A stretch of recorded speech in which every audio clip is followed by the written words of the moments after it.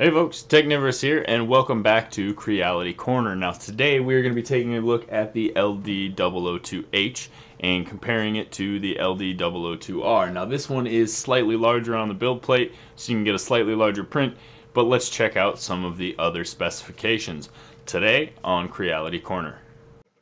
Technivorous channel is brought to you by these fine Patreon supporters. Check us out on Patreon at patreon.com/Technivorous. Okay, so as I said, this is the LD002H, and I'm going to be filling it up with some resin here in just a second. Let's let it fire up. I have the LD002R over here.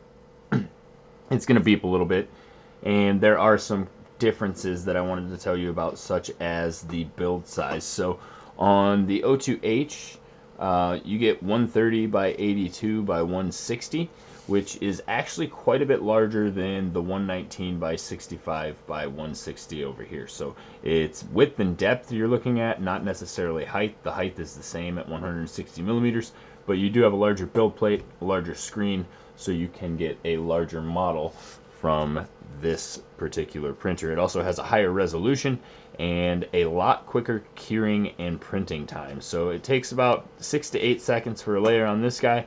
This guy can do it in about 1 to 4 seconds. So almost between half and a quarter of the time.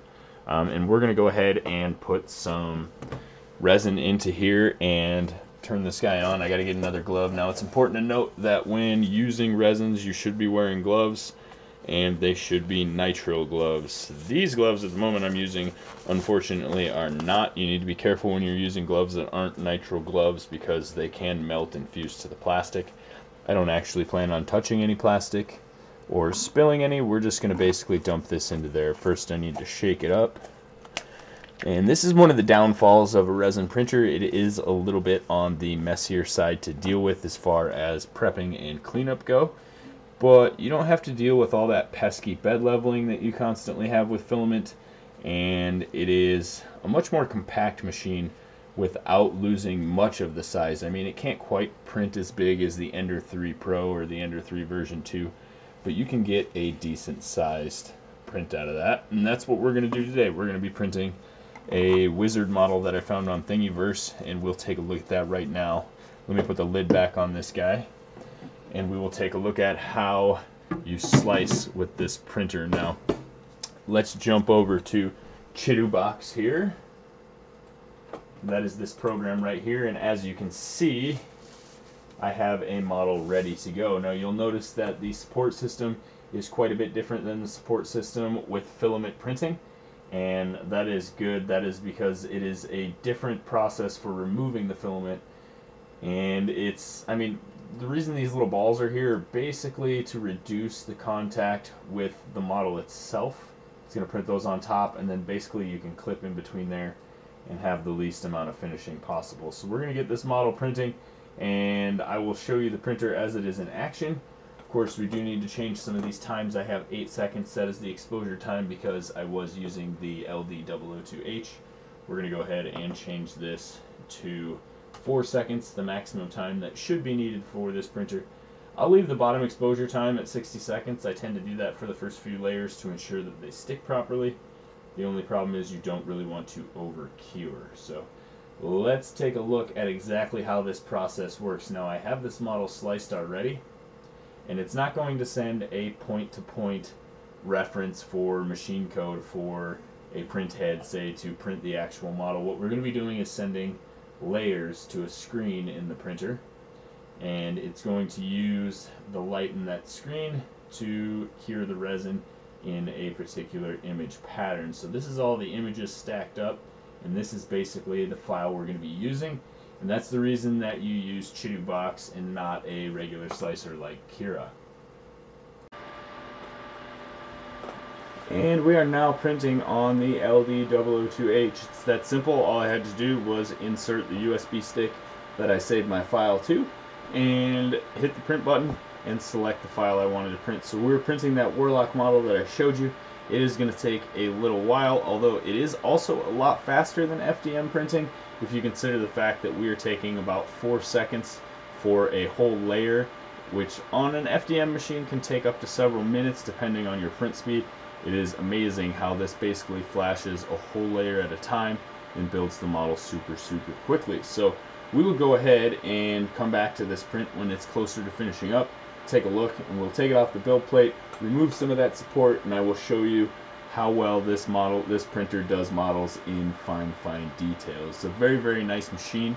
I do have some other models around here I could show you, but I figure I'd show you the whole printing process, from finding a file to the slicer you use to removing it from the build plate, and that way you kind of have a better idea of whether or not you're willing to deal with one of these machines, because as I said, it can be a little bit of a mess, but you do get a lot higher quality item, and you can get some amazing prints off of these machines.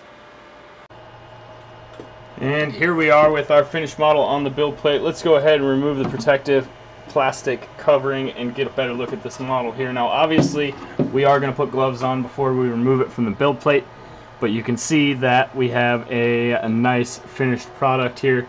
The support looks clean and everything has come together quite nicely. So what we're going to do is we're going to glove up, we're going to take this off, and then we will remove it from the build plate itself. So I've got my gloves, and the first thing you're going to want to do is loosen this knob here. We're going to try and use our spatula that comes included with the printer here. Now this is a plastic spatula, and we're just going to kind of get this excess to drip down. If you take a look at the printer to the right there, the LD002R, that one has a print that I printed that is a drip tray that basically mounts right here and leaves it at an angle so it will drip off on its own, and I'm already making a mess here. This is what I mean by this being a little bit of a process. So I have the build plate removed. We have the model. You can see there's still quite a bit of gunk on there. So what we need to do is remove it from the build plate. Then we will remove support. And then this is a standard photopolymer resin, so it's going to be washed in a alcohol solution. This is isopropyl alcohol, and it'll basically rinse off and dissolve all the extra stuff on there before we do the final curing process and harden the actual model itself.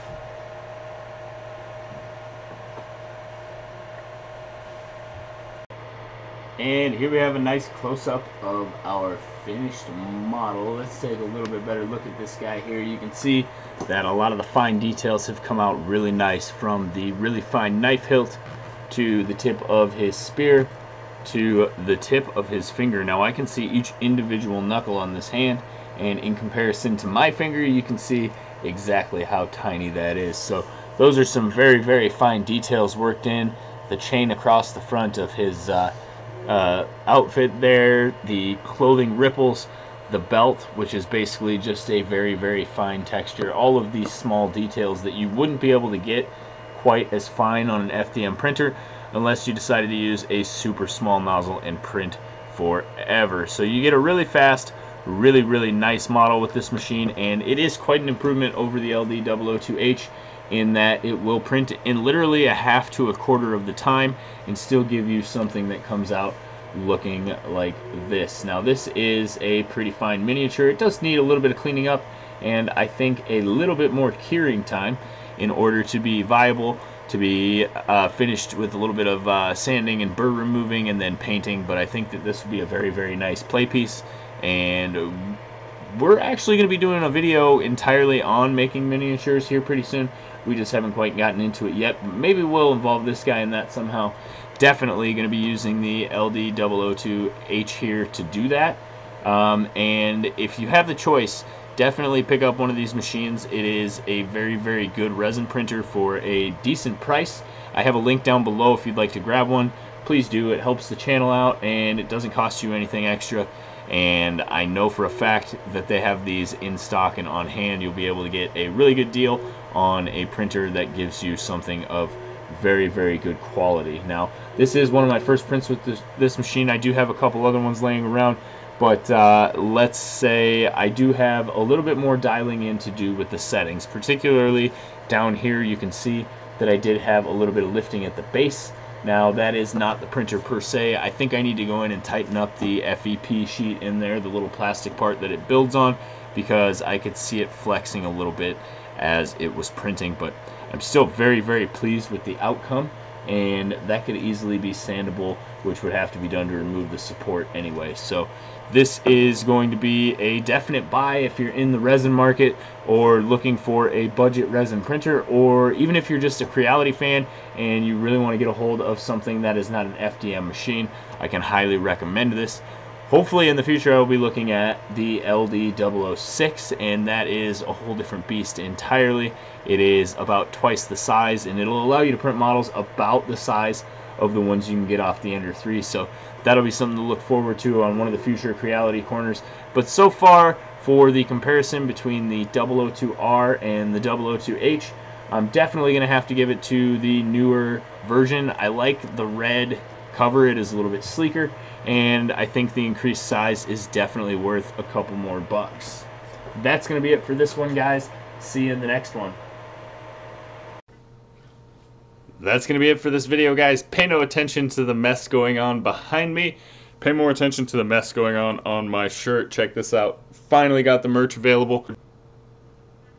That's right, finally hit 10K, so the merch is finally here. Make sure you check out the Teespring merchandise bar below the video. And thanks for watching. Don't forget to hit the like button and subscribe, because we have more videos coming your way.